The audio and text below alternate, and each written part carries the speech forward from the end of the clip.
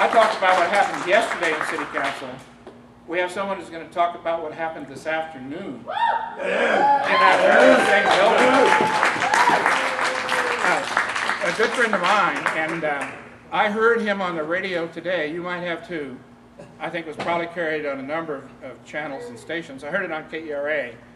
It was coverage of the decision to review the no decision to fracking, this idea of just say no. To revisit it.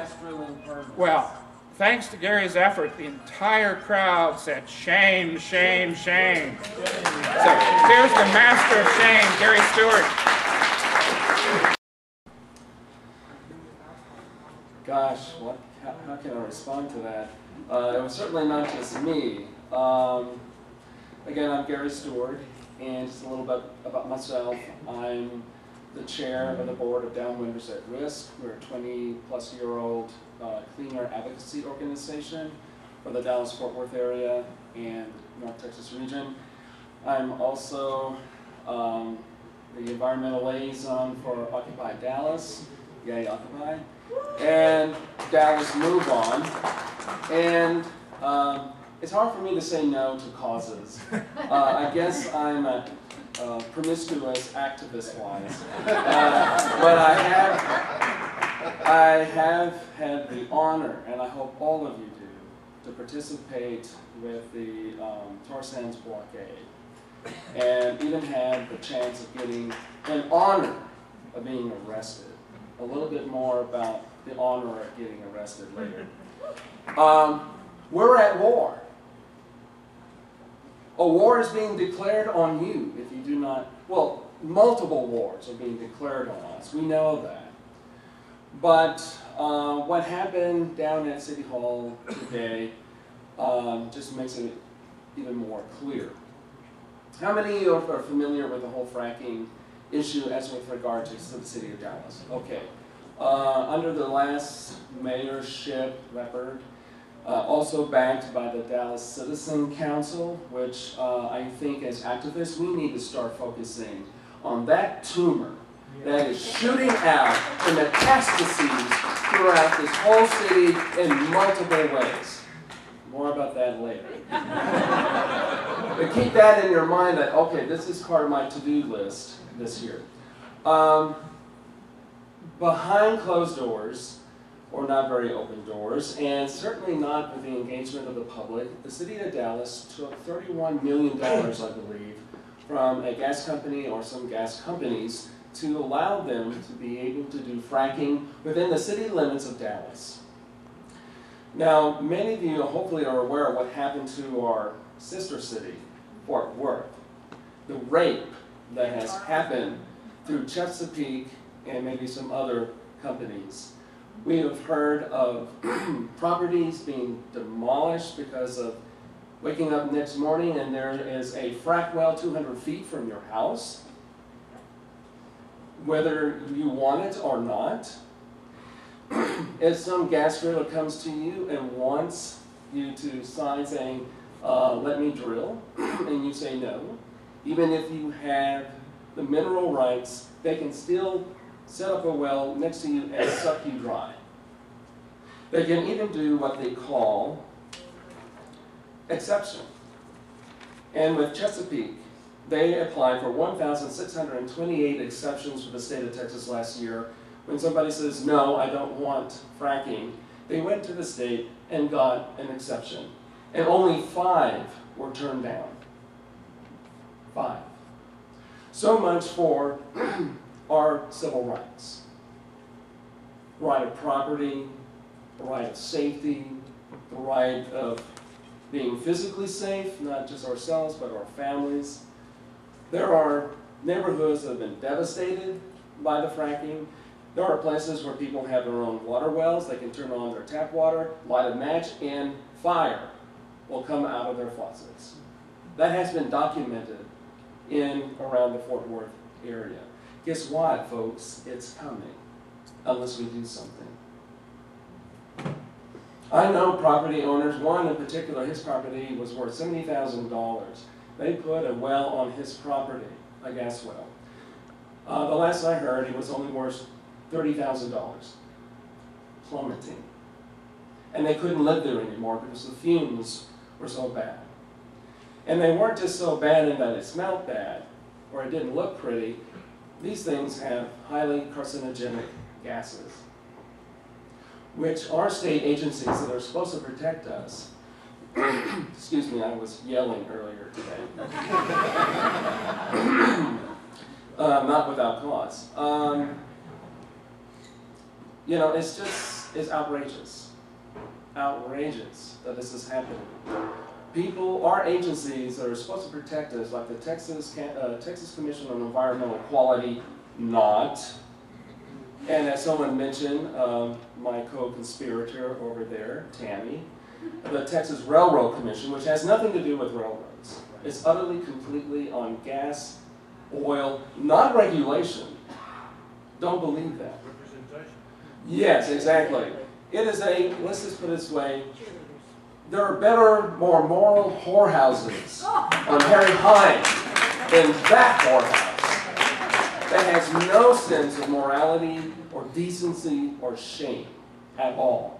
They take money as fast as they can from the oil and gas industry and they just rubber stamp whatever they want. They're not there for you. They're not there for us. Our state government is not for us. Now let's talk about our city government.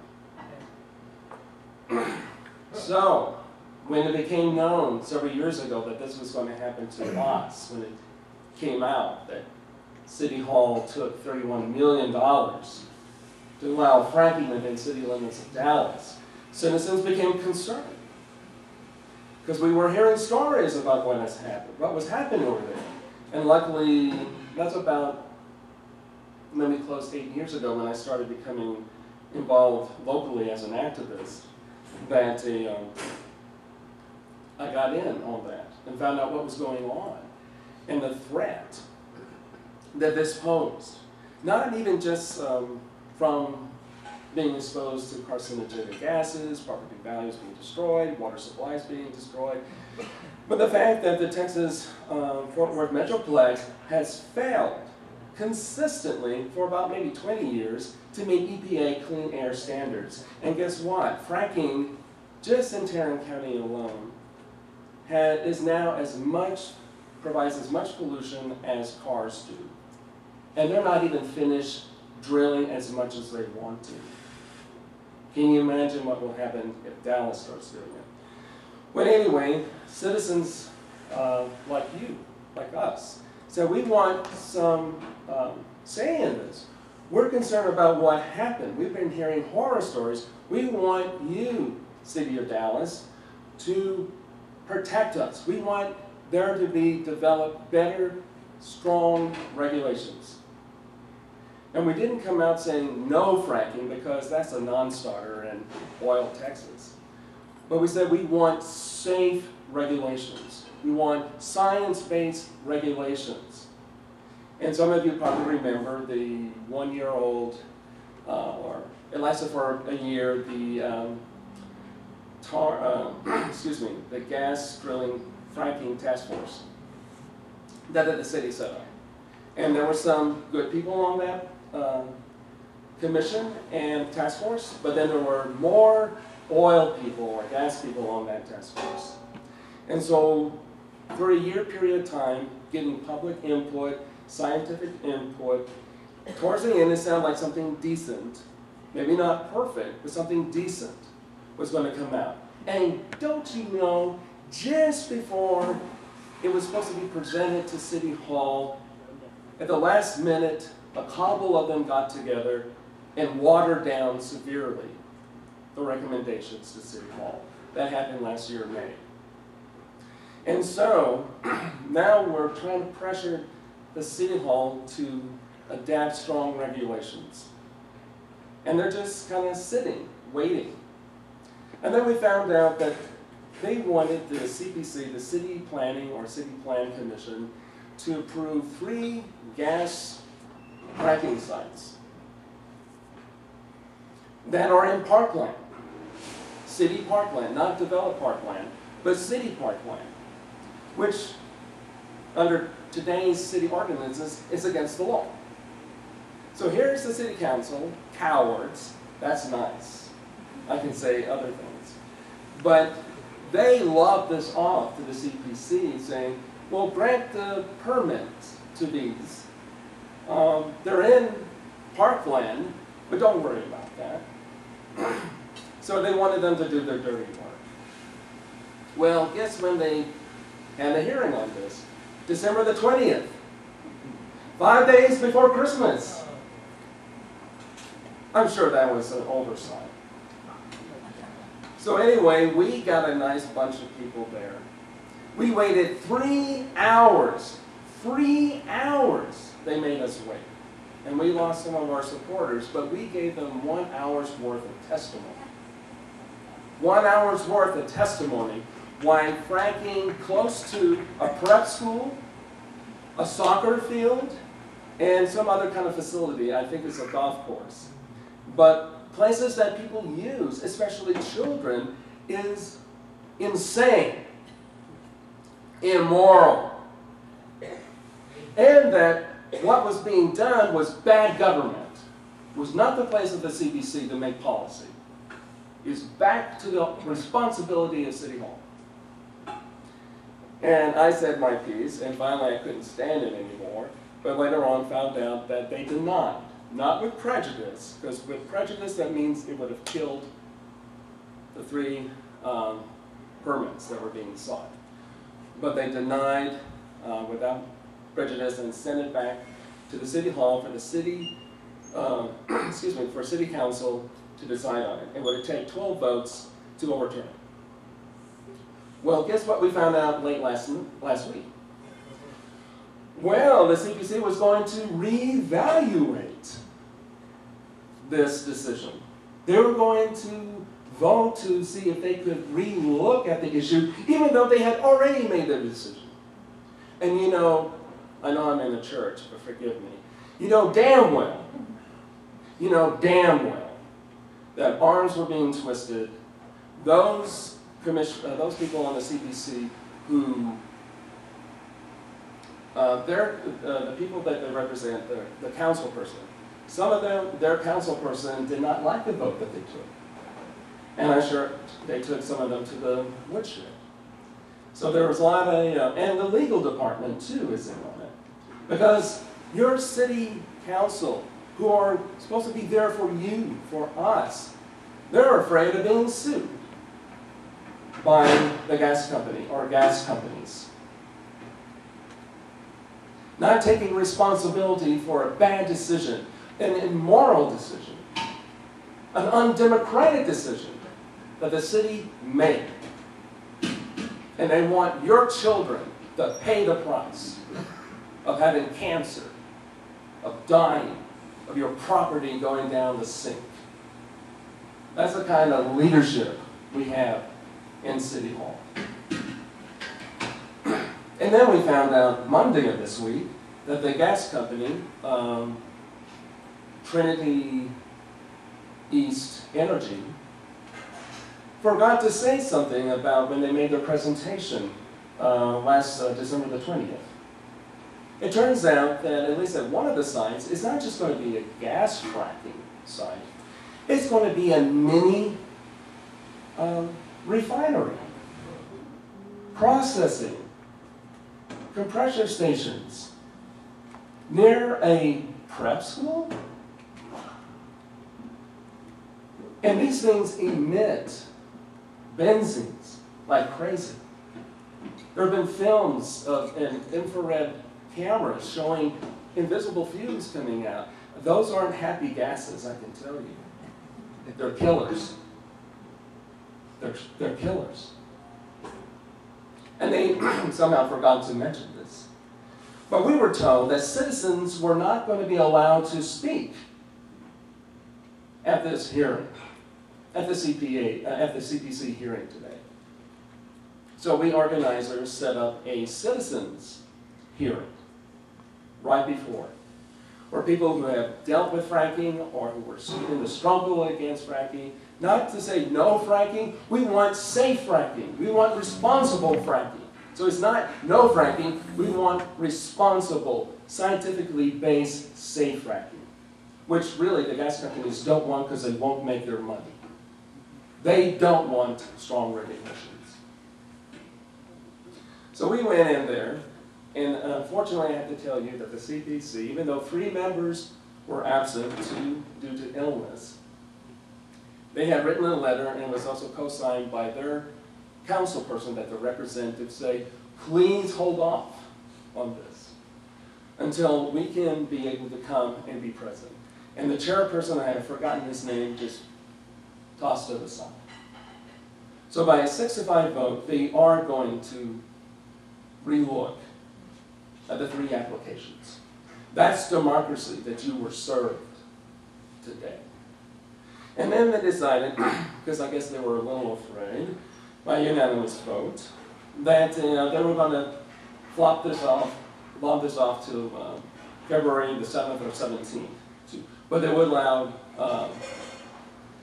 public comment. How nice of them. Even though one of them said that this is, in all her years of being on the CPC, this was highly unusual, and it wasn't of an emergency situation where it warranted to be revisited and be revoted on. So, the chief organizer for Downwinders at Risk, some of you might know him, Jim Schoenbeck, who's not a shrinking violet by any means, stood up and said, how many of you want this? How many of you want these permits? And the place was almost packed, and we stood up and said, no, we don't want it. And then, of course, given my fundamentalistic background, I'm used to shame. And so I said, shame, shame, shame. And we all had little signs that said, shame, shame. And if you didn't see it on TV, it should be, there were reporters there. And I've heard that it's been getting some coverage. I've just been too busy trying to work on the organizing of this. And they walked out. We shut them down for about 20 to 30 minutes.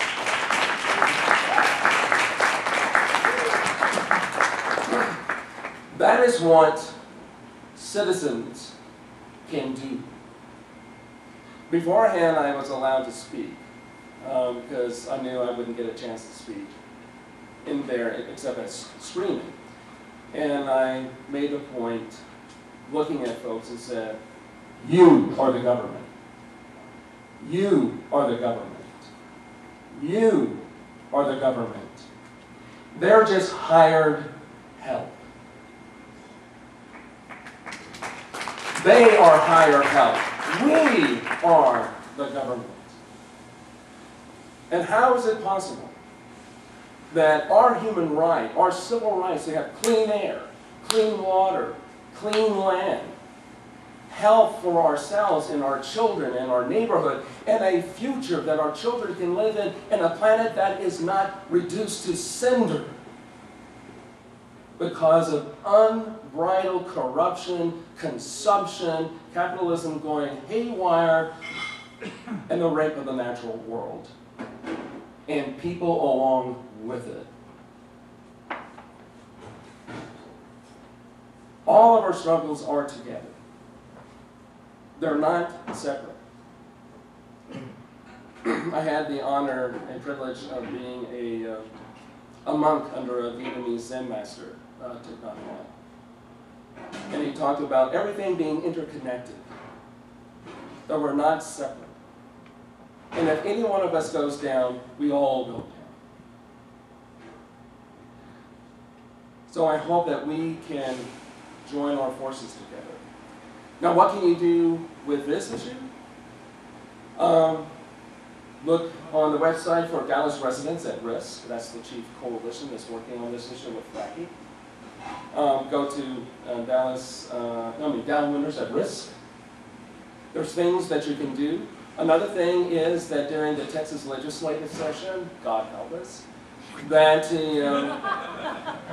there's 2 agencies who are up for sunset review. Guess who? The Texas Railroad Commission and the PUC. the Public Utilities Commission. Both of them rotten to the core. Screwing you and cheating your children of a livable, viable, democratic, humane future. And they know what they do, and they do not care. They know what they do. They have lied to the public, knowingly lied to the public. That's what we're dealing with. We're not dealing with nice people. We're dealing with sociopaths. Truly. Truly. So it's time to get to work. It's time to go beyond just talk. We need, all of these issues, need people to show up at the hearings. Raise holy hell. Holy hell. Not being bitchy or being snide, but from the anger from injustice being done and people suffering. And people are suffering from this. And this world is suffering. But you have the power. You have the power that made those people run away today. And if none of us go to the next hearing or to the next thing concerning environmental pollution in our poorer neighborhoods, and brother, thank you for raising that issue. I thank you so much. Environmental racism, environmental injustice, but it also includes the injustice towards women, to laborers, on and on and on. So I hope that this is the beginning where we can be in dialogue with each other to find out how best we can support each other in what we're doing. Because it can't be one little camp doing it. We've gone beyond that. Our enemy is well funded, but they don't have as many people as we do. There's more of us than them. There's more of us than them. So I hope that we can continue this dialogue of supporting each other when best we can. And thank you. The only other thing I would have to say, again, is Martin Luther King said, injustice anywhere is an injustice everywhere.